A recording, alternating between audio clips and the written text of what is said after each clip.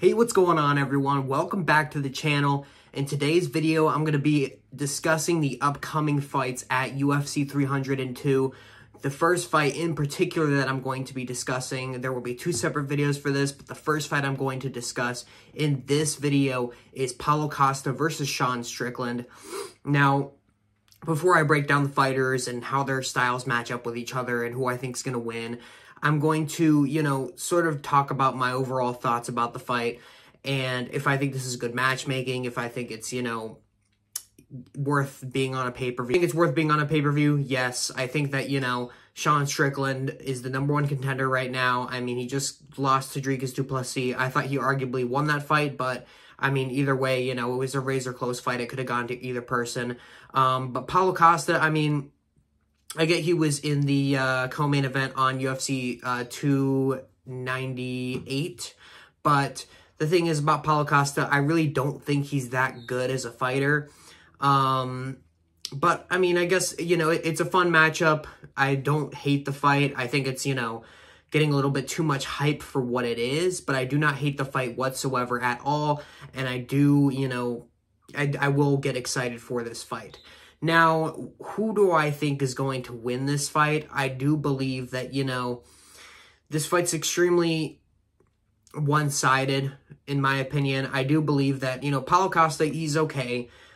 He's coming off of that loss to Robert Whittaker, and before that, he hadn't fought since 2022 against Luke Rockhold, who he couldn't even finish. I mean, going to a decision with Luke Rockhold in 2022 is a disgrace. I mean, and then he had several canceled bouts, and I mean, that wasn't necessarily his fault, per se, but I do think, Paulo Costa, he's getting up there in age. He's 32, so not super old, but he feels like he's getting slower every single time I see him fight.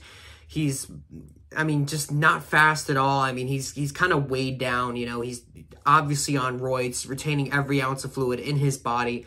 So I do think that, Paulo Costa, the dude's just going down a hill.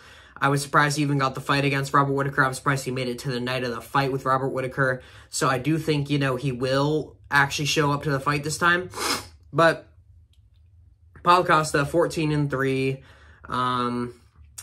Obviously a little bit bigger than Sean Strickland, although I do believe Sean Strickland has a slight reach advantage. Yes, he does. He actually has a massive reach advantage. He has a 4-inch reach advantage.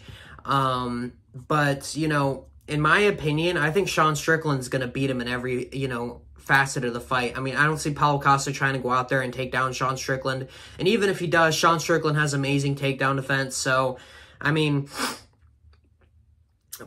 could Paulo Costa go out there and try to just sheer mash Strickland out of the ground? Sure, but I don't think that's necessarily even the best path to victory for him. I think Strickland will get back up.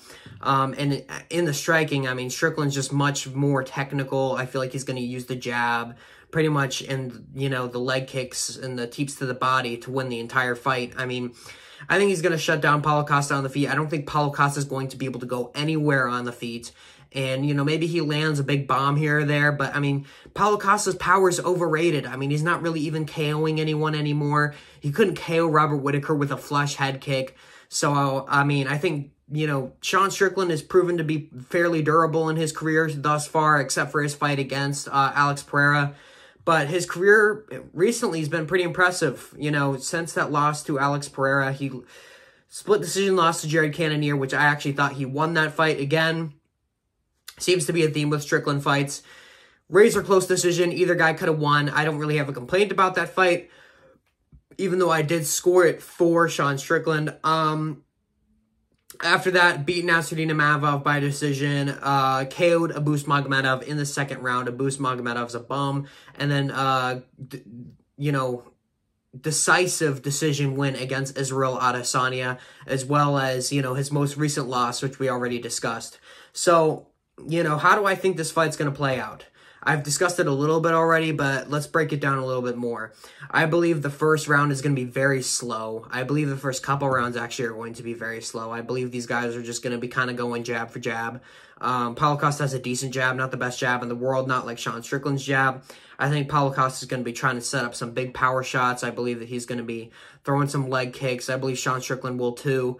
And I believe the first 2 rounds are going to be fairly even, with Sean Strickland just barely edging him out. I'm predicting a 50-45 for Sean Strickland in this fight. But I think Sean Strickland's going to overwhelm Paulo Costa with volume. I think Sean Strickland is going to, you know, chop the legs and keep to the body of Paulo Costa and use that reach advantage on Paulo Costa. And I do believe that this could be, you know, just another, you know, downslide for part of Paulo Costa's downslide. I'm not quite sure why they made this fight. I feel like there's a lot of better fights you could have made. I would have preferred to see Strickland versus Whitaker or someone higher up in the rankings at the very least. But, you know, I'm not complaining. It is a good fight. But overall, this card is a little bit underwhelming. You know, UFC 302, you have Islam Makhachev versus Dustin Poirier, and then you have Paulo Costa versus Sean Strickland. That's the main event and co-main event, both of which I feel are fairly one-sided.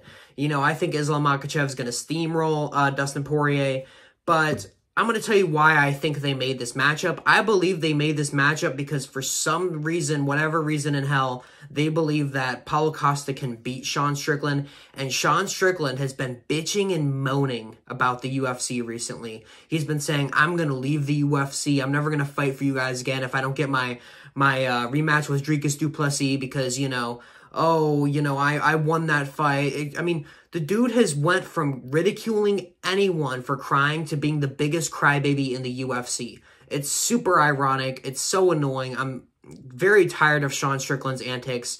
I mean, I used to be a fan of Sean Strickland, and now he's just turned me into someone who just, I mean, he's just distasteful. I've said that in so many videos where I talk about Sean Strickland.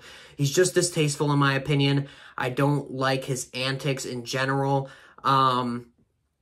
You know, I was happy to see, you know, him get the belt, and, you know, I was happy to see him, you know, have a good, like, story moment where he was reaching out to people who have struggled with domestic abuse like he has. But in my overall opinion, I do think that Sean Strickland was given this fight because the UFC are trying to set him up for failure. And if he wins this fight, I believe the UFC are going to try to pick out what they believe to be a tough stylistic matchup, because I don't think they want Sean Strickland getting his belt back. Sean Strickland as a champ is a media hazard. I mean, back when Sean Strickland was fighting in the Apex every fight, and, you know, he was saying all these outrageous things, they were just kind of secluded to just this little MMA community, right? But now that, you know, he's had that exposure of being a champion and so on and so on, I believe that, you know, he's gotten a lot more, you know, people from the UFC trying to censor him. He said that himself. He's slipped up a couple times on stage saying, you know, I told you, I know I wasn't supposed to say that. Is it okay that I said that, guys? Kind of joking around.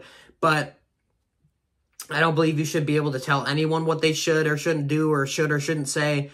But, you know, Sean Strickland is a media hazard, and I do believe he's very controversial. So I believe the UFC is trying to set Sean Strickland up for success. Let me know if you guys agree with me. Other than that, Sean Strickland, you know, kind of a bit of a decision merchant. I don't expect this to be a very exciting fight. So that's why I'm a little bit disappointed that this is the co-main event. Sure, is it a high-level co-main event? Yes. Are both guys ranked? Yes. Are both guys, is it, you know, somewhat relevant to the division? Yes. But in my opinion, there's so many better matchups you could have done. Maybe I'll make a video about, you know, different matchups you could have made for Sean Strickland, because, you know, in my opinion, this is just a blunder on the matchmaking side of the UFC. And, you know, to be quite honest with you, I believe that Sean Strickland is one of the most overrated fighters in the UFC. He has incredible defense. He has a very good jab. He has good teeth to the body, and he has decent leg kicks.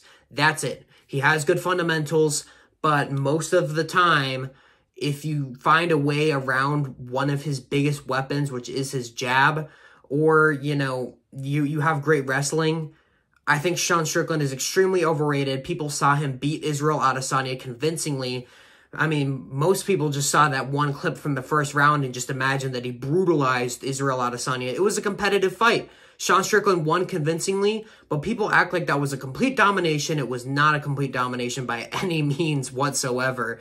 I mean, Sean Strickland, you know, he went out there, he won, I think, 4 out of 5 rounds, but each round was pretty close outside of the first round.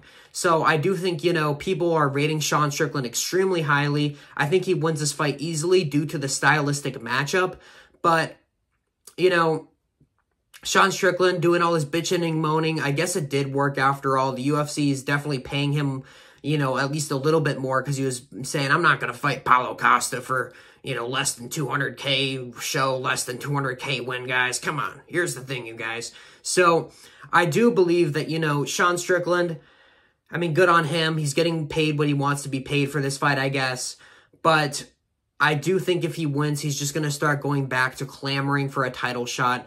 And, you know, the logic that he's using for saying that he deserves a title shot is completely ridiculous, because if we gave he said that if you don't get knocked out as a champion or beaten for 5 rounds, that you don't deserve to lose your belt. In that case, make Israel Adesanya the champion again. Let's go back in time and, you know, give Anderson Silva a title shot, an undeserved title shot. Sean Strickland does not deserve a title shot, but all of the Sean Strickland sycophants are just begging and, you know, bitching and moaning and trying to get in the UFC's ears and just be a pain in their ass until Sean Strickland gets another title shot. And it's completely disgraceful. I'm tired of hearing about it. I'm tired of, you know, Sean Strickland being everywhere online saying, you know, I beat Dricus, wah, you know, just go cry, buddy, you know, go get on Theo Von's podcast again and go sob your heart out, you know. Sean Strickland, I'm sorry, shouldn't have gotten so personal there, but seriously, this guy's annoying the shit out of me recently. Let me know if you guys feel the same way down below, or if you completely disagree with me, tell me why. I am very interested to hear. Thank you guys so much for watching. If you do enjoy the video, please give me a thumbs up, as it does very much help the channel. And if you want more content like this, hit the subscribe button, hit the post notifications button so you never miss a video. And thank you guys so much for watching. I'll see you in the next video.